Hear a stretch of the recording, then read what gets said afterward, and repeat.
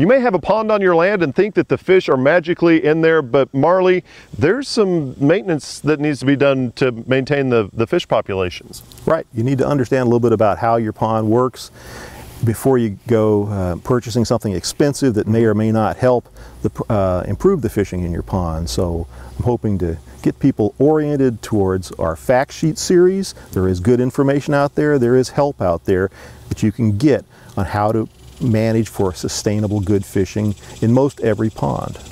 Now there's the new ponds, and then there's ponds that are already in use. Let's talk about a pond that's already been, you know, full of fish.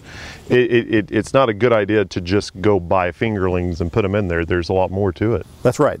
Most people think of fingerling stocking as step one. It's really something that most people should not be doing, because these fingerlings are quite vulnerable to predation, and in most cases you're simply feeding the bass if you stock fingerlings on top of an existing bass population. So please don't do that unless you're told to do so by a fisheries biologist. There are several ways to go at managing a fish population in a pond, but you're absolutely right. You have to know what's there. If you don't know what's in your pond, you may have some troublemaker species that are really going to prevent good fishing and the development of good-sized catchable fish. Fish like bullheads, also known as mudcats. Hardly anybody likes those fish.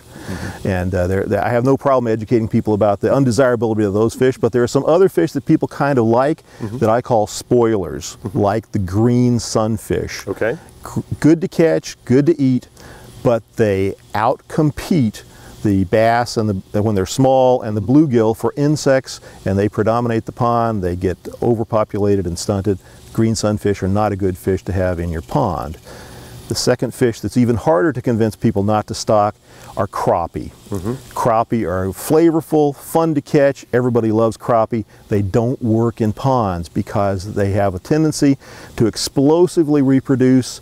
You get lots and lots of stunted small crappie when they run out of food, and they can quickly run a pond out of food through their over-reproduction. Marley, we're coming out of a drought. A lot of producers had fish and then in their ponds, and then the water went away. What should producers be thinking about if they want to reinstate a pond and fish? If you've truly lost all the fish in your pond, you're 100% sure that there's no fish left in your pond, then you can probably consider stocking some fingerlings back in your pond.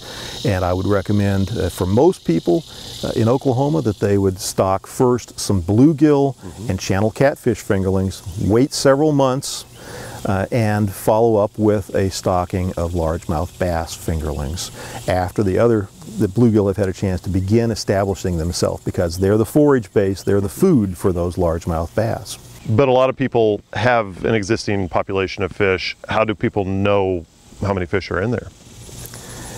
It's a matter of your catch record. Right. Having a sense. And if you were a dedicated person who wanted to manage intensively and do the very best job possible, you would actually keep a record book, a fishing log. Every time you go fishing, you would measure the fish for their length, make a note about whether they're skinny or well-fed, and also how many minutes or whatever time it was that you took to how many fish you caught per hour while you were doing that.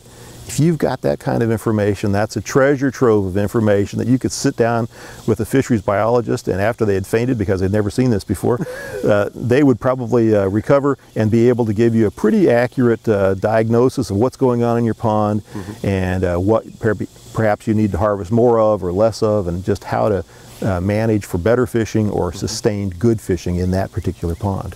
Well, Marley, I tell you what, you guys have a lot of information on the web, fact sheets, a lot of other great information too. And we have a link to that on our website, sunup.okstate.edu.